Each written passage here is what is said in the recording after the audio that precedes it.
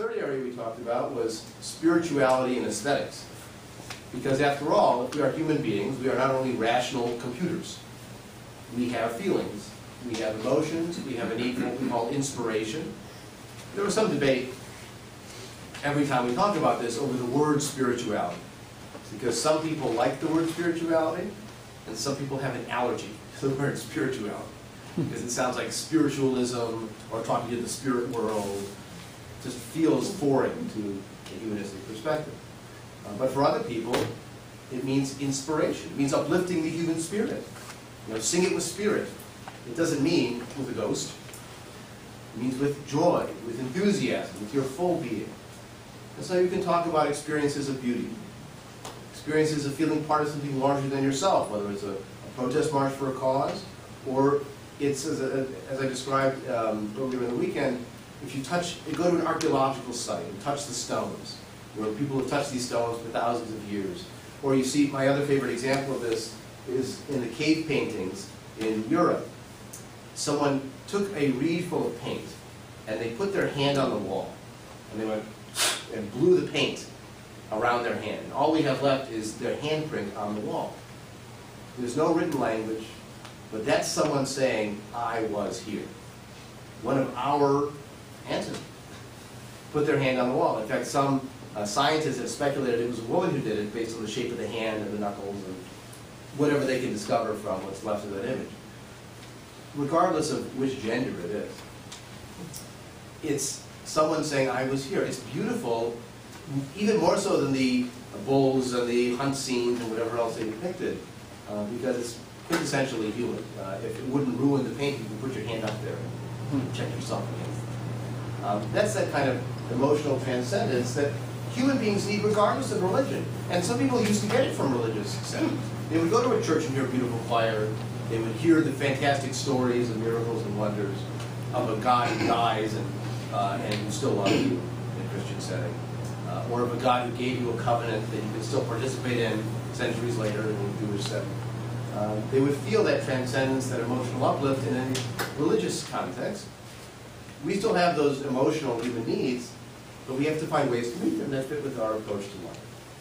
So when we ask, where do you find spiritual or emotional experiences, they're going to be the kind of examples that we talked about just now, or that we talked about over the weekend. All of us have those experiences, whether or not we call them spiritual.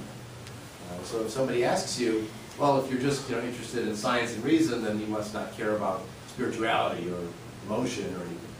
Absolutely not. If we're meeting human needs, we have to meet those needs too. And emotions are very deeply rooted human needs. On the question of truth, yes? I was just going to say, that seems to be a good juncture where you could answer a question with a question. You sort of put that down, but I instinctively resisted that from having taught for so many years. Yeah, I know. Because you could find out that maybe even God, if you say, it's all in the tone, how you ask the question. That's right. But you might find out that, but by God, they mean something that's more compatible with your views and spirituality, certainly. Right, absolutely. So it may be worth saying to them, as I mentioned, one of our rabbis visited my community and had a discussion on this, and he asked people who liked the word spirituality what for them was a spiritual experience. And when they listed these kind of experiences, exposure to nature, a beautiful rainbow or a sunrise, the birth of a grandchild, well, the people who didn't like the word spirituality had those experiences too. Yeah. So that's where it is worth sometimes asking a question to clarify, because often the answer will highlight what's different. So I mentioned the example earlier in the weekend when I talked to people about how we do what's Jewish. I'll ask them, what's Jewish about Jewish food?